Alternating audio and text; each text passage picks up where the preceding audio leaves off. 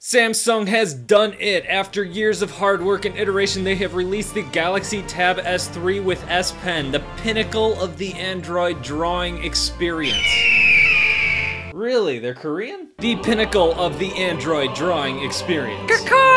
There are a lot of Android tablets out there. You can find them literally everywhere, but finding a good one to draw on, that's a little tougher. And over the last few months, I have been compiling a list of Android tablets that are good for drawing and sketching, but it is a short list. What I'm really looking for is a tablet that can compete with the iPad Pros with the same level of quality. Last fall, I came up with the Galaxy Tab A, and I did a review of it, and I liked it, but I felt that it was a pretty big step down in terms of the quality of the screen and some of the other elements of the tablet. It just felt like a stripped down, cheaper version of an iPad Pro. The S3 is like the Tab A on steroids, a better screen, a better processor, better sound, and better battery life. For me, it all comes down to the screen. It is so much crisper. Having all of those pixels packed into that screen, drawing was just so much better. So many times on the Tab A, things just look blurry, especially if I zoomed in a little bit and I wasn't set specifically at 100% in most drawing apps.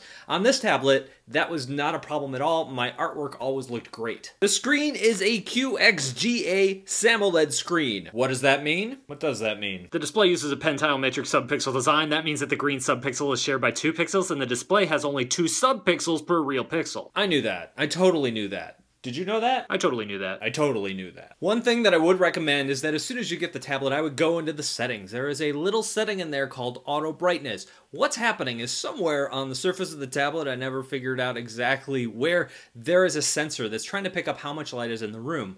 Based on how much light is in the room, it is either dimming the screen or brightening the screen to make it better for reading. However, this is terrible for drawing because if your hand while drawing goes over this sensor, your screen goes light, dark all the time. So I would totally recommend looking into turning that off right away because it really will bug you. So how is the pen? How does it work? How does it hold up to the Apple Pencil? Well, overall, really well. The S Pen is using Wacom technology and they have been refining it for quite a while, and it really shows. It is a great pen to draw with. You have over 4,000 levels of pressure sensitivity in this pen, but I think the palm rejection could use a tiny bit of work. It's close, and it's pretty good, but it could use some work. In apps like Sketchbook, I would occasionally select a layer with my palm or I'd accidentally hit one of those 2 little buttons along the side, which would throw me out of the app, so I had to make sure that the tablet was positioned in such a way that my hand would never hit those buttons. Now, this palm rejection may have just had something to do with the apps I was using at the time. When I was using Medibang, I didn't seem to have any of these problems at all.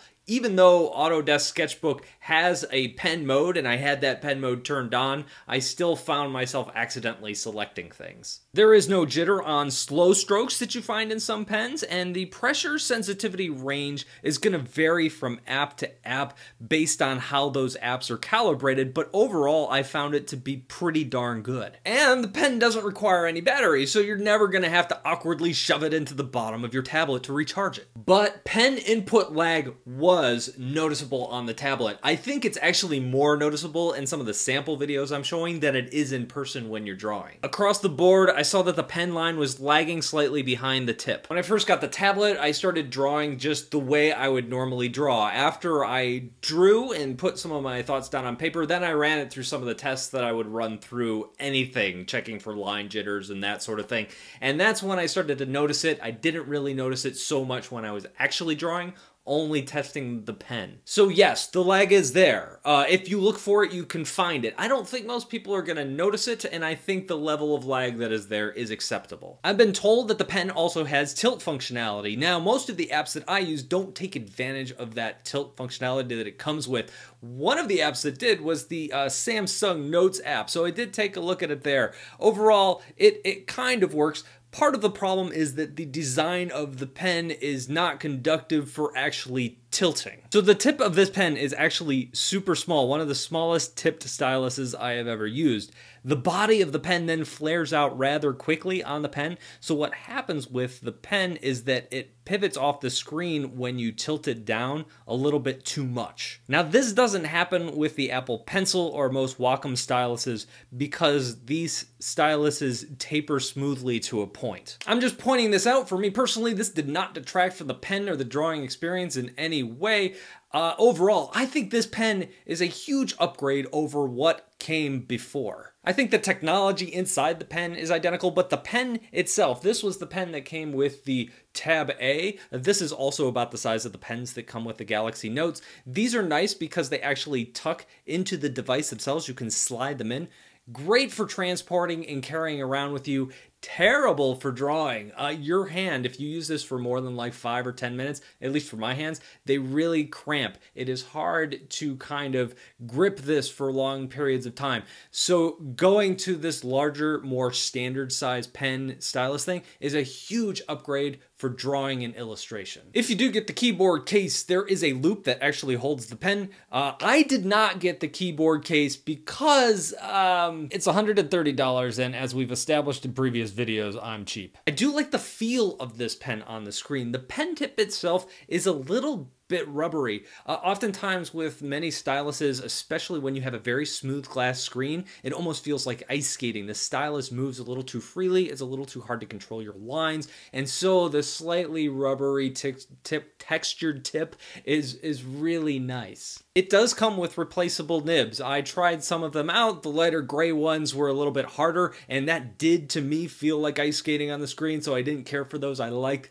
the darker gray ones that it comes with. Now on my iPad Pro, I have a matte screen protector. It's a very thin screen protector, but it adds some texture. And what I like about it is because the Apple Pencil has a larger area that pencil tip is actually hitting that surface with, having a little bit of grip to it is really nice. It doesn't feel exactly like paper, but it gives you enough resistance to make it easier to control the Apple Pencil. Now, since I have that screen protector on my iPad Pro, I did try the stylus out on it, and because the pen tip is so small, I didn't really notice that texture. The surface area of the pen actually coming in contact with that just didn't really, I couldn't really feel the grip. I just wanted to test it out and see if it was worth trying out using a matte screen protector on the S3 as well. I don't know if it really is, since there is enough grip on the pen as there is, and I didn't really notice the texture that much. Now, I didn't get anything that would help me prop this thing up while I was using it. I did kind of miss that. I took a look at some of the accessories, and Samsung accessories are so much cheaper than Apple accessories. For 13, 14 bucks,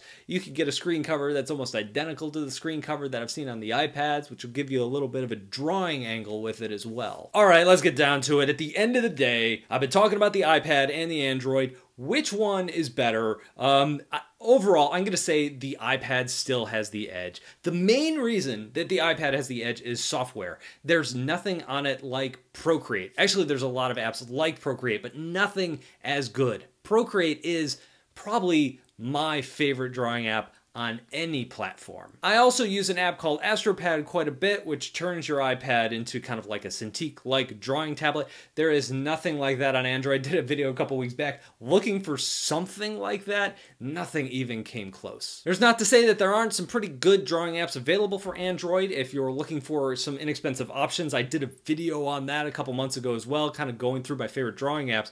However, I just don't think they're up to the level of quality you're going to find on the iPad. And when it comes down to the price, the S3 is $600, an iPad Pro is $600. The one caveat to that is if you get an iPad Pro, you are going to really want an Apple Pencil. That's another $100. So realistically, what we're talking about here is that this tablet is $100 less than an iPad Pro. Also, I wouldn't be surprised if in the coming months, probably by this fall, the holiday season, that this is going to be cheaper, maybe $100 cheaper. You might even find some sales that drive it down even cheaper. That changes the equation a little bit. If you're talking about a tablet that's $200 less, okay, maybe then this is what you should go for. So that is the review. Those are my thoughts on the Galaxy Tab S3. Overall, fantastic product. You're not going to go wrong with it if you love Android tablets and you want to draw. This is the top of the line. And also, I would like to thank all my Patreons. Their support really helps me do this on a weekly basis. If you have any comments or questions, let me know down below, or you can always hit me up on Twitter. That's all I've got. I'll see you guys next week.